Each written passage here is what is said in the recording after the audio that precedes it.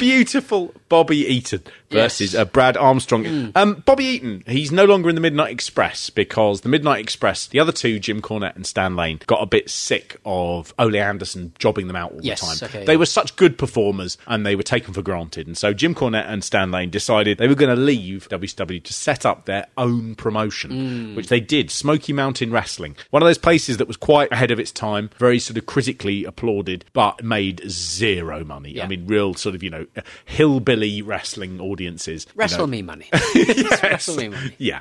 And Bobby Eaton, they basically said to him, do you want to come with us? And Bobby Eaton said, well, I've got about a year left on my contract. And Jim Cornette said, look, I will never, ever be able to match that financially. So why don't you stay here? Bobby Eaton did exactly that. And when Dusty Rhodes came in, Dusty Rhodes was like, this guy is great. And he then gave him a 2-year contract worth $170,000 a year. So Bobby Eaton suddenly has found himself with a nice contract with someone who really admires him and wants to push him. And once Dusty was in charge, Bobby Eaton did get a good singles push. He ends up getting the TV title from Arn Anderson later in the year. But Bobby Eaton, one of those guys, again, you can go back and watch his stuff, and he is always good. And even though he isn't a bloke who ever set the place on fire, he's one of those guys who, if he came out for a match, you knew you were going to see what was going to be one of the top matches in that entire night. He was always really good. They've given him music in this where he comes to the ring and it's got fake chanting on it of people going, Bobby, Bobby, Bobby. And it gets to a certain point, he gets to the ring and then the chanting stops. Yeah. And it's really sort of like, oh dear. Whether it be in tag teams or singles, he's one of the most talented superstars that WCW has ever had on any of our events. I look for this to be a tremendous confrontation between two men. And then they introduced the referee, Randy Anderson, which is Randy Anderson. a wonderful name. It's just like a peeping Tom is up in court and he's addressing the defendant and the people who are going to judge his fate and so I'm not a voyeur. I'm not a criminal voyeur. I am simply a Randy Anderson. Which among us today cannot say they are not a real Randy Anderson? You, madam? You, sir? No. You've never randed? You've never Randy Anderson? Of course you have, sir. I can see it in your eyes. The little line that you know that Bobby Eaton must have been hearing, and having been given this expensive 2-year contract a couple of months before, is just when he's going back watching this video and you get Dusty Rhodes going, let me make a prediction. In 1991, Bobby will win a major singles championship within WCW. You must be going, fucking yes, that guy's choosing who wins these things. I am well in. I'm going to go on record right now taking a look at Bobby Eaton coming to the ring. Beautiful Bobby Eaton, 1991, will win a major single title with WCW. He was always, held back slightly, Bobby Eaton, because he just could not do the mic. If you could combine Bobby Eaton and Junkyard Dog, you would have either one of the best wrestlers in the world or one of the worst. I mean, it would be, depends which bit's the child. Shit to be getting eaten.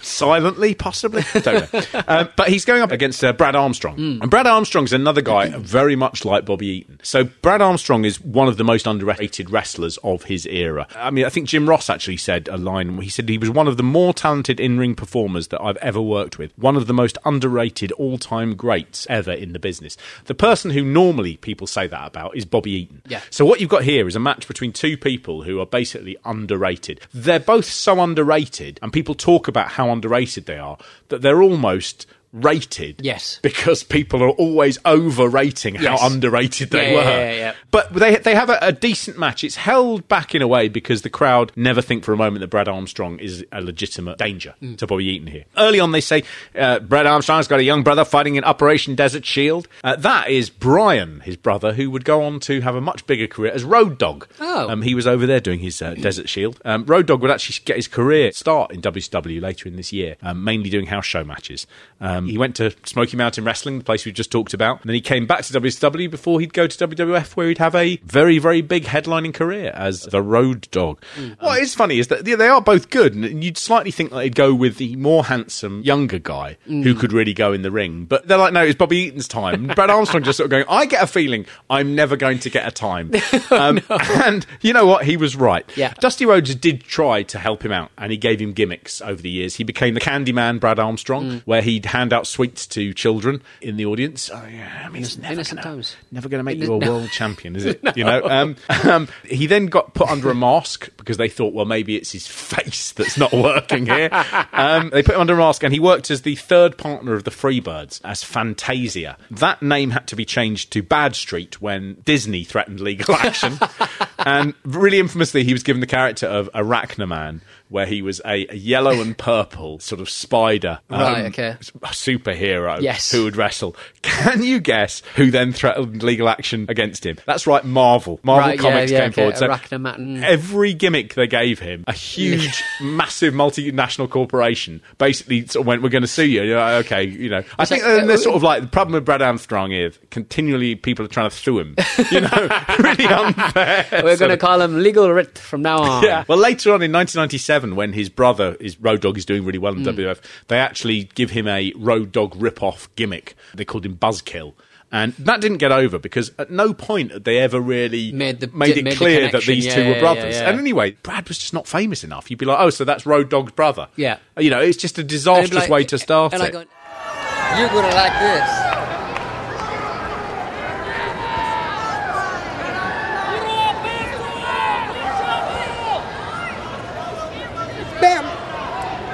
Baby. Turn on, baby. Better take it back. It don't work. Looks like a lamp of some sort that he's trying to plug in. Wait a minute.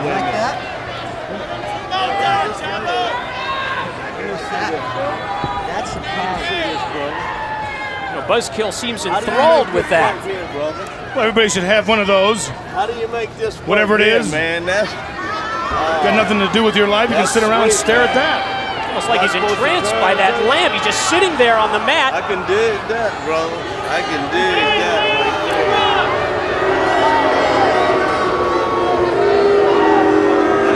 But now Chavo Jr. putting the headsets on. He's got a Discman. Let me guess, it's got to be either Hendrix or the Grateful Dead.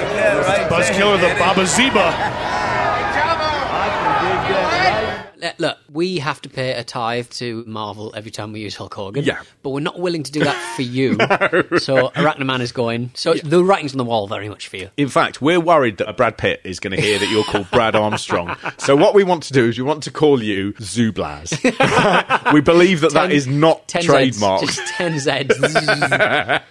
He had an unspectacular career, unfortunately, even though he was a very, very good, competent ring performer. He injured his knee in 2000 during... I was trying to work out what this was, but it said he injured his knee in March 2000 in an accident backstage at a WCW Saturday Night taping where Armstrong got run over by Juventud Guerrera, severely injuring his knee. Wow. So whatever happened, whether it was something that WCW were putting on, it did legitimately end his career. Right. It's a funny thing with wrestling, isn't it, where you leave behind a body of work and you can watch something like this and you can go, gosh, you know, it never happened for him, but it should have done. And you can see here, you know, he's perfectly good, but again, just there's a failure to connect, and it's probably not down to him, it's just the position he's put in. But you can watch a match like this and Bobby Eaton and he go together. It's so smooth, and the two of them are really sweating. And they're sweating because they're working hard, and they work hard through this. And this is the sort of match, Bobby Eaton versus Brad Armstrong. Neither of them are huge names, neither of them are going to be headliners, but when they put them together, they go out there and just have a fucking good match. And that's something you just did not get in WWF at this time. Yeah. I know that 1991 is his big year, and you just, every time you see him come out, it's just thrilling. It's like, oh, here he is. I know this is going to be good. This is going to be at least 12 minutes. Yeah. And this is going to be great fun.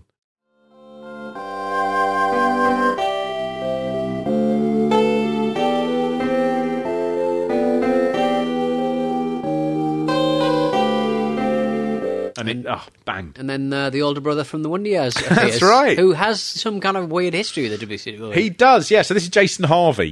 He was the bully in the Wonder Years, wasn't he? Oh, was he the bully? Yeah. Is he an older brother I thought or a he was bully? the older brother. I think he's an older brother and a bully. And a bully, yeah. And he basically, he's got such a horrible, snarly face. Yes. He's absolutely perfect in that role. Yeah. It's very hard to differentiate what he's like in real life because I just picture him as that. He's a very formative, bully guy. Yeah, he turned up. He was on the Wonder Years, which was a huge show. I found a little interview with him we did later in life. He said, "I've always been a fan of wrestling. Wrestling's what brought my father, my brother and I to the couch on Saturday mornings." He then mentioned that Ted Turner had bought the syndication rights to the Wonder Years.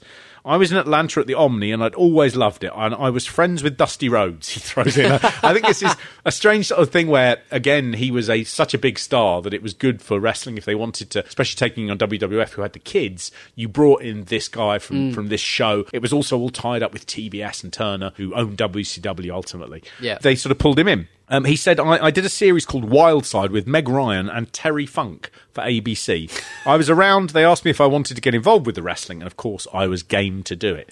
Now, there were rumours that Jason Harvey was only there because he was dating the interviewer Missy Hyatt at this time. Okay. They did, I believe, have a relationship. I'm not going to get into it. It's none of my business. But it's just a bit of colourful background. And it's boring business though, really, isn't it? I think about it. I mean, it's like, who the fuck cares? Hey, girls, you'll never guess who I'm having sex with. Who are you having sex with? You know the child from the Wonder Years?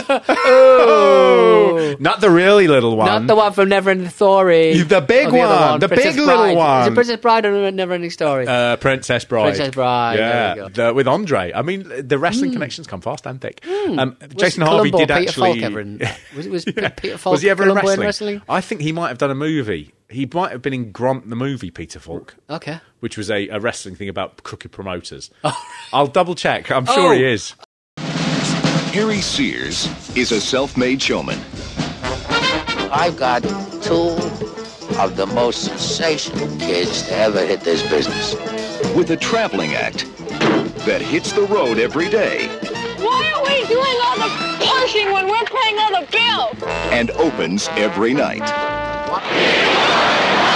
And he's taking his boys along with him. The California Dog! MGM presents Peter Falk. That's right! Vicky Frederick. And Laureen Landon in All the Marbles. Well, Jason Harvey will go on to do a Clash of the Champions where he is in the ring and he gets hit over the head with Paulie Dangerously's phone. Okay. And he did it really well, and people thought, good little actor, obviously. It turned out, no, it wasn't. He did absolutely get knocked out by it.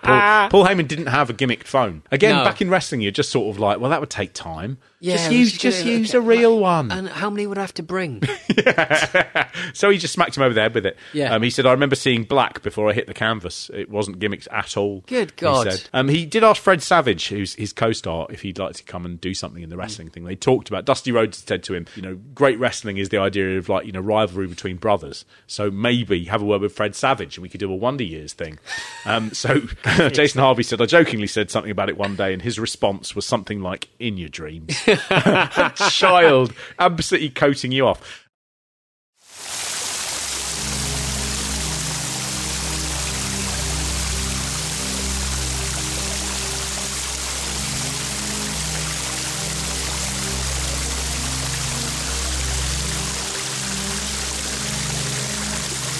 Oh,